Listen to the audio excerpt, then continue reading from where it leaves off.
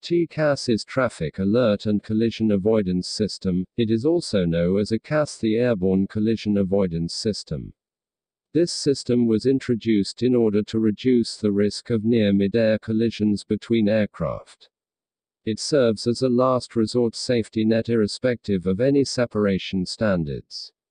How does TCAS work? An aircraft's TCAS constantly talks to transponders of other aircraft in the vicinity. TCAS determines the bearing, distance, and altitude of these other aircraft. TCAS then watches and protects an area around the aircraft. If the system sees an intruder enter the protected area, it alerts the flight crew.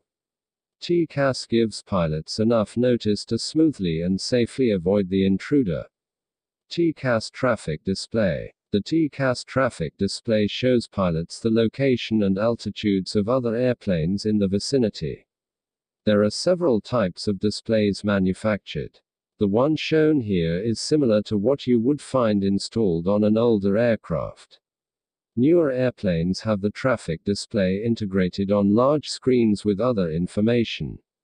Traffic symbols and colors are standardized on all equipment. The Traffic Advisory, TA. The most advanced version of TCAS provides two types of alerts. The Traffic Advisory, or TA, gives the flight crew a heads up that there is an aircraft nearby that could potentially cause a problem. TA is triggered when the intruder aircraft is about 20 to 48 seconds away. The actual time varies with aircraft speed, altitude, and maneuvering.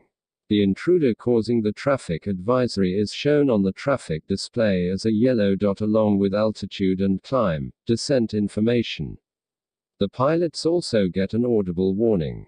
A loud voice on cockpit speakers will state, "Traffic, traffic." It really gets your attention when you hear it. The Resolution Advisory, RA.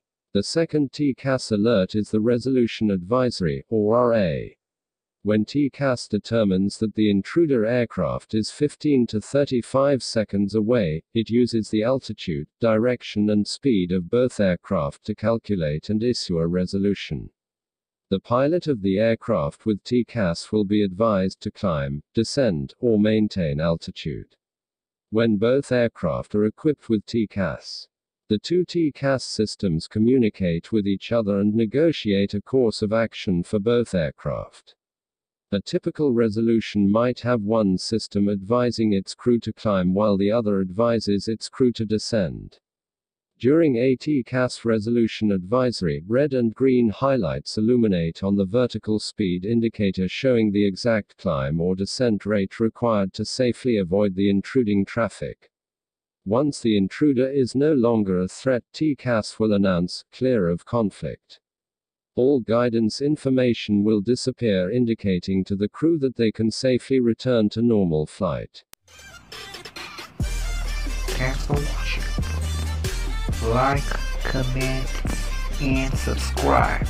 Don't forget to hit the bell icon for the notification.